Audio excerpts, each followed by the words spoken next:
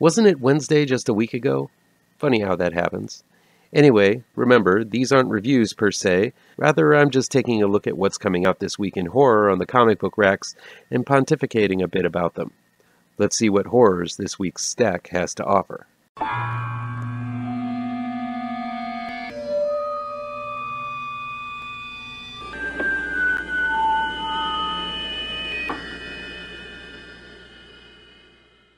Welcome back to ML Miller Frights. I'm ML Miller.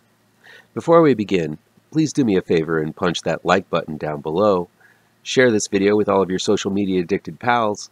Click subscribe to this channel and ring that bell for notifications. Here's what's new in horror in comic shops today, June 23rd, 2021.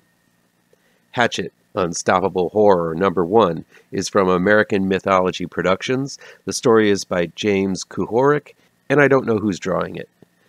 Adam Green's swampy serial killer is back and more menacing than ever. This comic book continues the mayhem from the Hatchet movie series, and with no limitations on budget in comics, I'm hoping Victor Crowley gets to unleash an unimaginable level of carnage. I can't wait. RABID World #2 is from Scout Comics. The story is by Todd Cinani, with art by Oleg Okunev. With the end of The Walking Dead, there's a bit of a void on the shelves in terms of zombie horror. Though this is a virus comic, those look to be zombies on the cover diving out of an airplane. Color me intrigued. While I know little about this one, Scout Comics has been dropping some great horror, and there's a fun vibe to this one that appeals to me. Vengeance of Vampirella #19 is from Dynamite Entertainment. The story is by Tom Sniegoski, with art by Michael St. Maria. It's the post-apocalypse, and our favorite scantily clad vampy chick, Vampirella, is trying to survive it. From the looks of the cover, it seems Vampy is bending down and trying to pick up a quarter or something. Expect this one to have scores and scores of similarly themed covers from top-tier artists who like to draw pretty ladies. Shadowman #3 is from Valiant Entertainment. The story is by Cullen Bunn, and the art is by John Davis Hunt. Bunn is doing a great job of making each issue of Shadowman feel like a one and done, yet inching the story forward a skosh every time. John Davis Hunt is providing some electric and ghoulish visuals as well, making Shadowman one of the few Valiant books I won't miss. Manifest Destiny #44 is from Image Comics. The story is by Chris Dingess, with art by Matthew Roberts. I fell off this title a while back, but I loved its initial premise. The book is set during the era of Discovery, as Lewis and Clark traveled across North America to claim it for the U.S. But this territory is filled with all kinds of cryptids, mysticism, and folkloric creatures that will challenge them on this journey.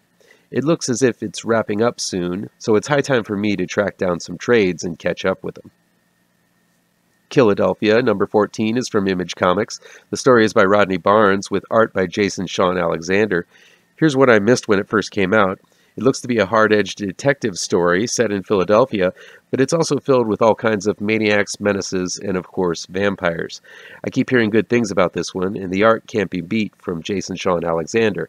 Let me know if you've read this one and how you like it. I'm very curious.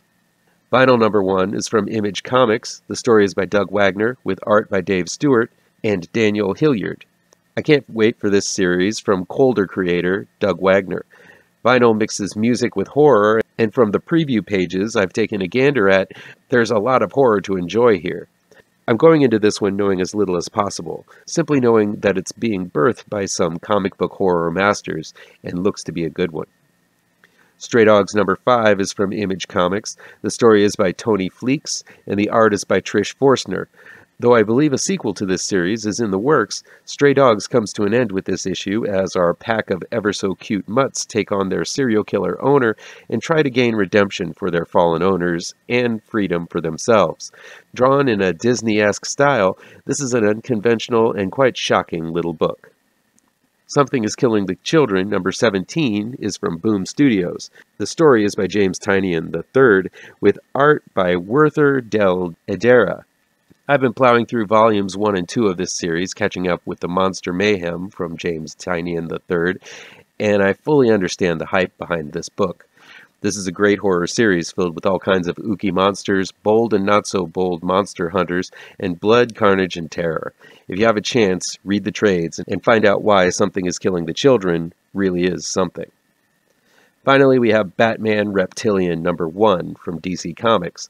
The story is by the great Garth Ennis, and the art is by the equally great Liam Sharp.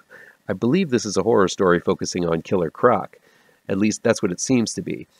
It's written by one of comics' best horror writers, and Liam Sharp's bold style is completely suited for horror as well, so this one might be a winner.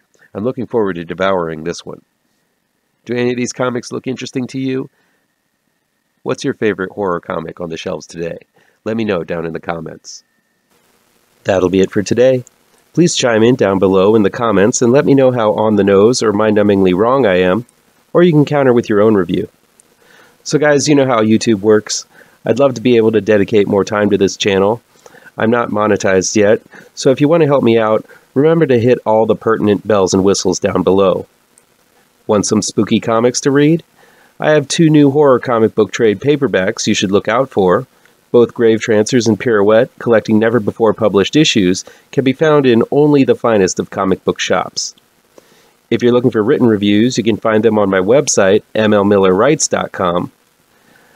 If you really want to show your support, I also have a Patreon page at mlmiller. Look for the link to my Patreon page down below. Thank you so much for your time, and take care.